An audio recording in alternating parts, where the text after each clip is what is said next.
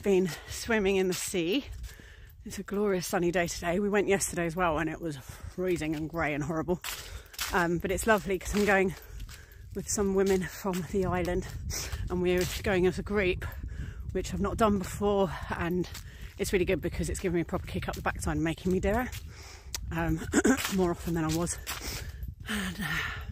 And it's also really lovely to get to know other people, you know, because there are a mix of women who don't necessarily go to the pub that much.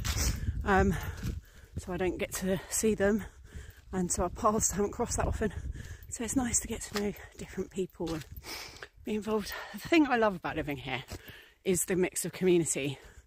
And it's interesting actually, this has been a interesting week because I'm obviously in a different position now as a concierge in the government, which is so crazy. Got my first meeting on Tuesday about that, and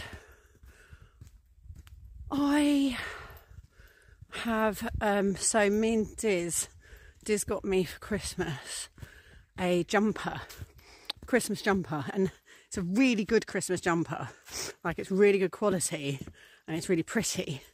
But what it says on it, and his is matching, is it says deck the halls with fuck the Tories, fa la la la la la la la.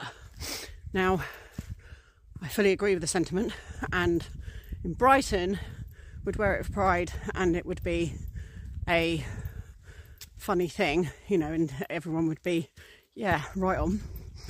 But we're here, and you know, the thing that I love about being here is we are between a mix of all the different political parties, and we're not just in an echo chamber. And yeah, it's just a bit of a realisation. We got the jumpers, we wore them for one night. It was a quiet night, Monday night at the pub, or Wednesday, I think it was Wednesday. And not many people saw us or saw it. I just didn't feel comfortable in it. Didn't feel right. And it's not because I didn't want to express my view, although, you know, doing politics now, so possibly better to not do that. Although, yeah, I don't want to be a shit, you know, I don't want to be one of them politicians that's like never saying anything just to always get elected. I don't need to worry about that. It's better that I'm, you know, clear and honest about who I am and what I'm offering, you know, because all I'm doing is bringing that to the party. I'm not here to trample down others. I'm just here to be that aspect. So I'm not anti people being opposite to me, because the world would be a boring place if we all agreed. We need conflict for things to happen. So I'm here to bring my side of the conflict, they're to bring their side of the conflict, but to not see the conflict as being a bad thing. Like, conflict is frisson, it's, you know, it's drama. Like, when we're doing fooling, we do several stages to set up an improvisation. So you'll do commentary, which is what I'm doing now, chatting with you, which expresses that you're a normal person, and it means the audience trusts you and is willing to go with you into the imaginative world. Then there's demonstration, and demonstration is when you place yourself in the imaginary world. So here I am in Decartwood. I mean, I literally am in Decartwood. Okay, no, so in an imaginary world, here I am at football stadium in Qatar, and all up that bank there's hundreds of people sat. In front of me, behind you, is the pitch, and I can see all the footballers coming in. And then you need to add the conflict. So the conflict's the drama, and that is a speculation. So, and I wonder if anyone's going to kick off about the human rights issue here. And then you give it an emotion, and that's a judgment. And the thing that's magic about speculations and judgments is you can put any speculation with any judgment and they'll work. So I can be like, I wonder if anyone's going to kick off about the human rights issues here. I'm furious. or I'm scared, or I'm indignant, or I'm undercover. Like, there are lots of things you can say, but they will all go and they'll all create a different story. And then you would go into the story as quickly as possible. You want to lose yourself in it. But that's another story. There's a video on that called Fooling. But the reason why I'm talking about it is if you're ever setting up an improvisation and you realise you've forgotten the conflict, you've forgotten the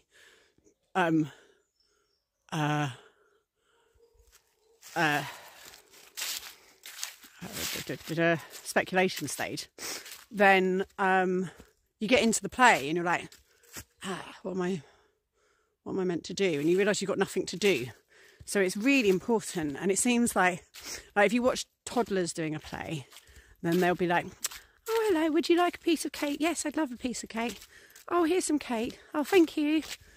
And that's just a series of events. That's not a play. There's no drama. If you want there to be drama, then you need to be like, oh, hi, would you like a piece of cake? No, I've heard your cakes are poisonous. Or I'm allergic to gluten. Or I was wondering whether you thought about going on a diet or whatever. Like, you need that so that there's a play. And we need in life conflict so that we've got that going on. But what we don't need to do is be gratuitously rude. And yeah, I did come away. I think the thing that was also a bit like upsetting after being out in my Christmas jumper for the night was some of the people that got upset. I didn't realise were Tories. And actually that was more upsetting than the people who I thought were really obviously Tories, because I knew who I was going to upset. But then when I upset other people, that I was like, oh no. And then I thought, do you know what, I'd rather not know. Rather not know. So, because it's not like we're even voting for them here. So there's literally no reason to know. And I don't want to be insulting to the people that I do know. And that's what I love about living here, is everyone's in the mix together. And it's such a breath of fresh air coming from Brighton, where I love. And I do also now think that Brighton's extremely important, almost like, oh God, I mean, it's a treasure, but I mean, it's a cultural treasure that people should consider and appreciate, because it's the only place in the UK, other than Bristol, but not completely Bristol, because Bristol's still got a city edge. There's other things going on in Bristol. Brighton as a complete city is somewhere where you can be whoever you want to be, including gay and trans and absolutely batty. You know, like one of my friends goes around on rollerblades wearing a top hat with a microchip stuck to his forehead. And that's in a top hat and tails and shorts, lederhosen and shorts all year round. And that's perfectly fine in Brighton. Perfectly normal behaviour. And there is very few places in the world that are like that. It's definitely the only place in the UK. And the more authoritarian the world gets, which is why I also do still stand by my jumper, because it's not just like old school idea of Tory. You know, yeah, cool. I'm not even saying I'm pro-Labour, because I'm not. I think they're fucking awful as well. But seriously, fuck them, right? Like, we're being fucked over at levels that have never been known before right now, you know? The rich are getting richer and the poor are getting poorer. And if you're not feeling the cracks by now, then you must be really rich. Because if you're not really, really rich, then you'll definitely be feeling the pinch. And there's no reason for it. There's fucking tons of money, and there's tons of people making tons of money. Energy bills are not up because of the war in the Ukraine or anything, because their profit margins are still fucking huge. So it's all bollocks. They're just getting away with it. And they're getting away with it because the government is, made up of people who work for that industry. They talk about jobbing politicians as if it's a bad thing. Well, a jobbing politician means someone like my brother who wanted to be a politician, went to university and studied politics, and worked his way up through doing politics. That is who I want as a politician. I want someone who cares about politics, who knows what about it. Because what we have now are people who worked in the energy industry and the oil industry and tobacco industry and whatever other lobby groups we want to deal with, and are now like, they're like, oh, if we go and be in the government, we'll get what we want. That's the best way to lobby. And that's what they did. And then through the press, which they also own, they then go, oh, you know, these jobbing politicians, they were awful. That's not what you want. You want someone who's been out in the world. No, because that means you've got vested interest. Anyway, so I can't believe I've ended up in politics. This is hilarious. Anyway, I realised that I didn't feel comfortable wearing my jumper here. And it doesn't happen often that I decide I don't want to do a thing. So yeah, that's my story for today. Just went for a lovely swim. The sun is shining. Life is great. And hope you're well. Big smiles. Happy Christmas. It's nearly the solstice. I think working. I've got a gold post box.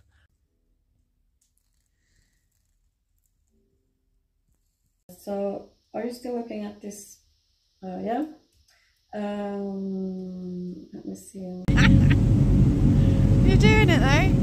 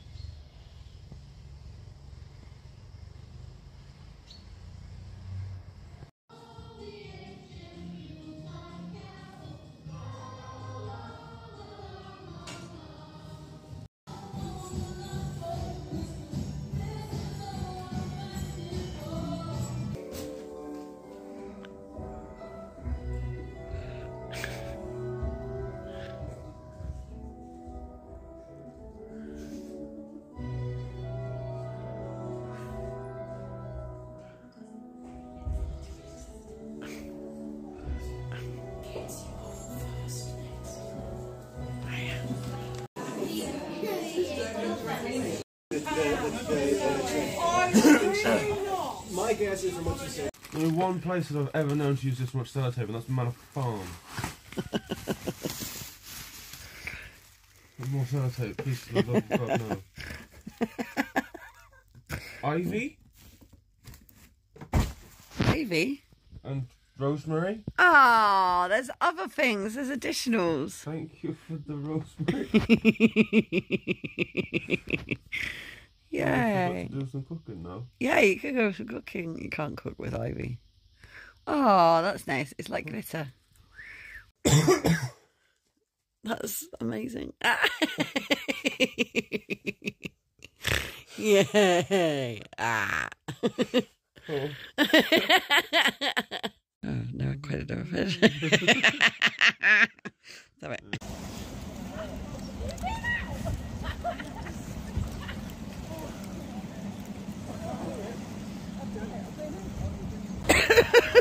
Way!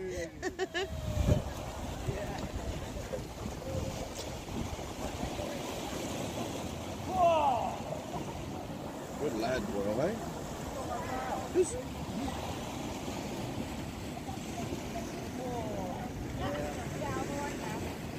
We didn't. Should we put the music back on and throw them out? Yeah, that's a good idea. Where's Alexa?